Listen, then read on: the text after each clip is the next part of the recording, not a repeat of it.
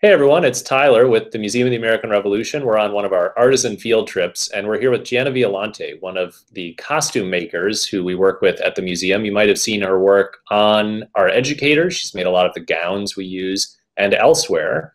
And we're here to talk about Jana's work in New York. So, Jana, can you tell us a little bit about yourself? Yeah, hello everyone. Yes, I'm Jana. I am working in my home studio. I'm actually currently in Ridgewood, Queens. And yeah, I'm a costume maker. I studied costume design at SUNY Purchase. Um, but I got interested in historic clothing making kind of at a young age, working at a local historic site where I was actually an interpreter. So I was wearing historic clothing and got interested in how it was made and the reasons for the fabric choices and things like that. So that was the first spark of it. That's great, really cool. Jana, can you tell us a little bit about what drew you to making costumes and gowns and how the work that you do today might be similar or different than what people were doing in the 1770s? Sure.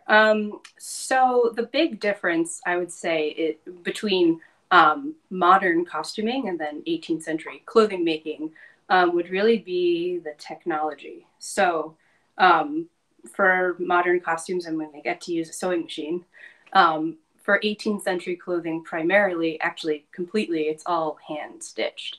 So when I'm making a historic dress, I'm going to make all the stitching that's visible on top be hand done versus maybe a long seam down the side or down the back I might use a sewing machine for. Um, but that's probably the main difference I find. Yeah. Do you have any problems finding the sort of fabrics that people were using in the 18th century? Are there special vendors you go to? Yeah, so fabric is another one that is tricky to find because, of course, you want to find something that is the right fiber content that doesn't have like a polyester woven into it, and you want to find a color that's not too bright because again, it's with a synthetic dye. Um, so a lot of the fabric I actually get to find for projects in the garment district here in New York City. You have to sometimes do a burn test on a swatch to see if it's a pure fiber versus synthetic. But you can also find great fabrics on sites like Burnley and Trowbridge or William Booth Draper. They do really excellent research to source things for you. So, am I right in saying that a burn test means that if you light a piece of fabric on fire, it will act differently if it's a natural fiber or a polyester? Yes. So if you take a little piece of wool and you burn it, um, it should smell like burning hair and kind of crumble. Whereas if it's synthetic, it'll start to like curl and melt and be really disgusting. And that's how like a polyester is woven into it, probably. Oh, that's really fascinating. I would say that's something our viewers can try at home, but they might want to be a little careful with fire in their houses. Yeah. You said you're working in a home studio. Could you tell us a little bit about the workshop that you're in now and what you normally work in if you weren't at home? Yeah. So usually I work in a pretty big costume shop. So I have a big table. We have tons of different types of industrial machines. But the shop is closed right now and it's in Manhattan and subways are out of the question. So home studio that I'm in is much smaller, but I do have a cutting table, which this phone is on. I have one mannequin. She's kind of one size, so she gets used for everything. And then behind me, I think you might be able to see, I have a nice industrial machine and some supplies. But it's the industrial machine is kind of the same as that I would have in the costume shop, but for the most part, it's much smaller and quieter. Yeah.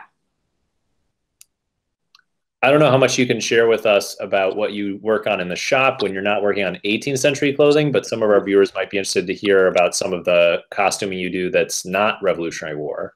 Yeah. So Well, when I'm not working, when I'm not working in 100% wool, a lot of the stuff that I work on is for Broadway or dance productions, and sometimes for TV shows. I do a little bit with Marvelous Mrs. Maisel, which is fun.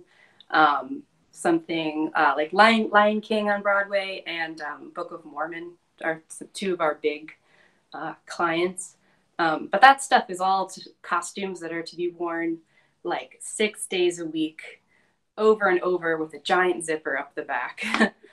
They have a very different function than a period garment.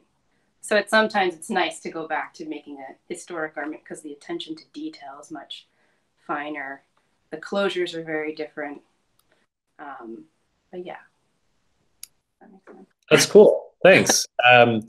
Right now, the resolution is really good. So I thought we might seize the moment for you to show us maybe a small technique or a practice that is something that you use that was used in the 18th century. Sure. On the mannequin here, I have the very beginning of a dress of an English gown. So 1770s English gown, it's a style. It has a stomacher front, which is this little piece. It's actually a separate piece. The dress goes on sort of like a jacket, pins down the side.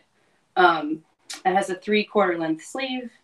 And then as you get to the back, you have one big rectangle of fabric that starts at the top of the dress and goes all the way to the hem that is pleated in a very nice, beautiful line that's a little bit wider at the top, and it tapers to the waist and then falls to the hem.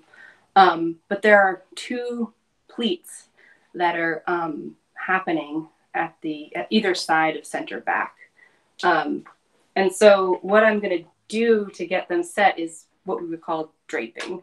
Draping is taking fabric and placing it on the body. Ideally, it's in the 18th century, a mantua maker would do this literally on the client. We're not doing that today, we're doing it on a mannequin. But the idea is the same. You're basically taking the fabric and shaping it to your figure. So the pleats at the back are wider at the top, and then they get smaller. But as you can see, I'm taking the fabric, I'm pinching it, and then I'm pinning it down flat. I hope you guys can see this. To the lining, yeah. And so this pleat will be reflected on the other side of the center back seam as well. But as I pinch it and pin it down, you can see that we're starting to see the shape of the bodice underneath.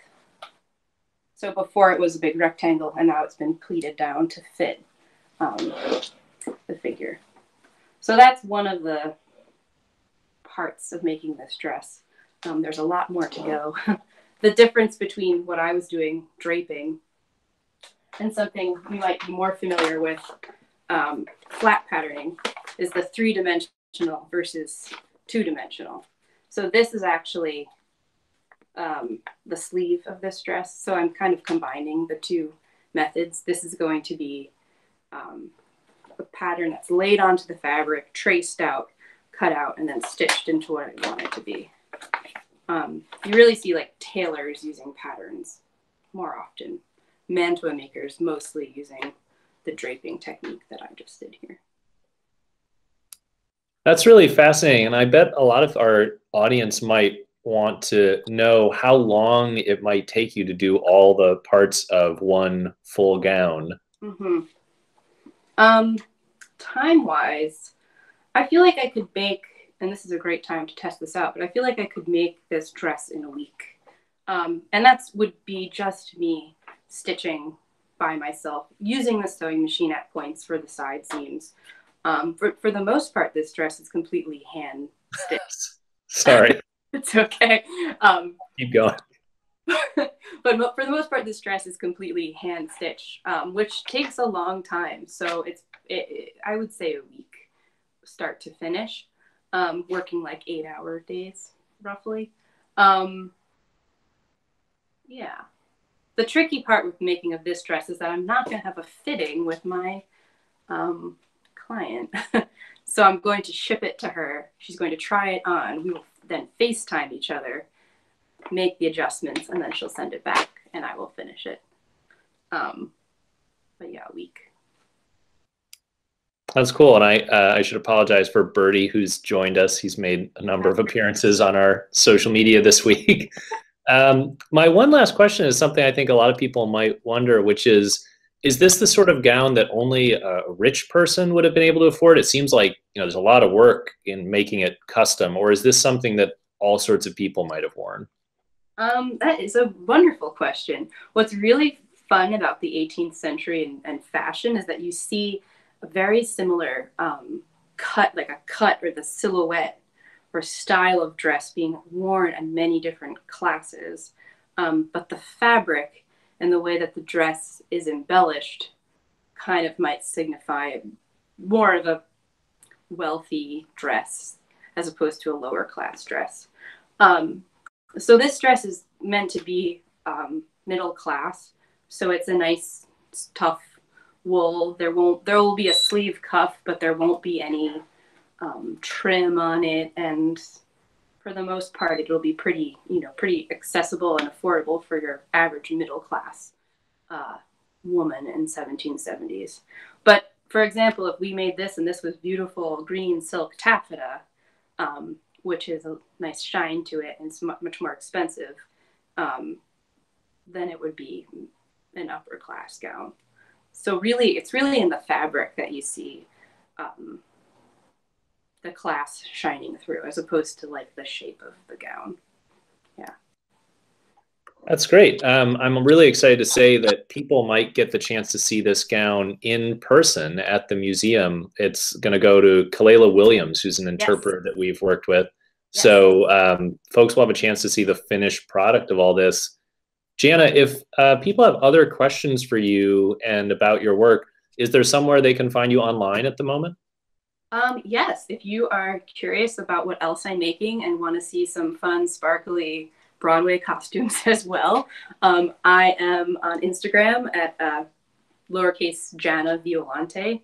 Yeah, that's mostly where I am. Yeah. Cool. Well, thank you again, Jana, for joining us for this artisan field trip of the Museum of the American Revolution. And everyone can stay in touch and keep an eye out for some of Jana's work at the museum and online.